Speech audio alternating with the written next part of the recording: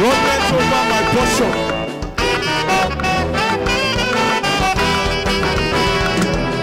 Oh Lord, I've come to bless your name. Oh Lord, I've come to worship you. Oh Lord, I've come to bless your name. Oh Lord, I've come to worship you. For you call me out of darkness,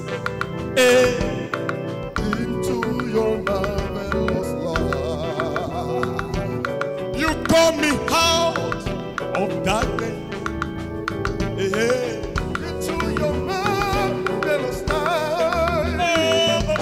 thou anoint my head, thou anoint my head, my God, runneth over. Thou anoint my head, thou anoint my head, my God, runneth over.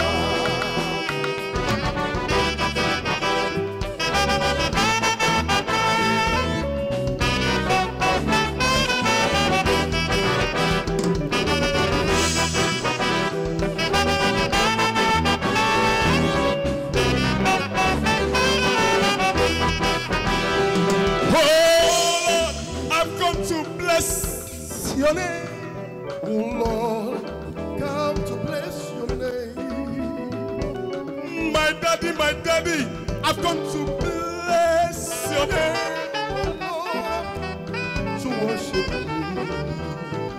For you call me out of darkness, into your marvelous light. you call me out of darkness. To your marvelous light. Thou anoint my head, thou anoint my head, my God, runneth over.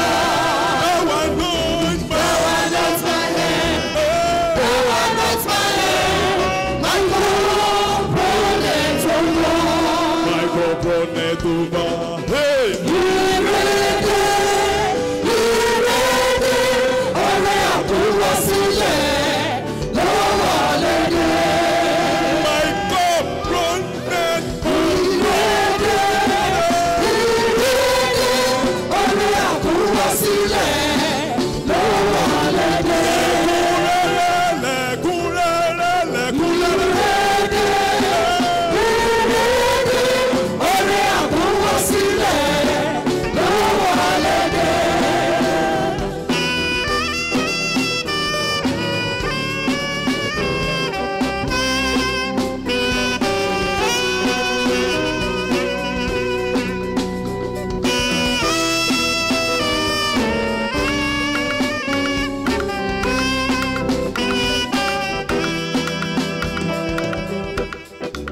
Thank you for your grace, oh Lord. We say thank you for your love.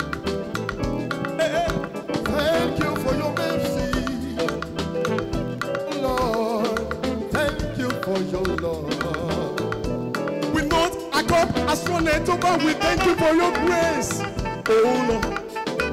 Thank you for your love.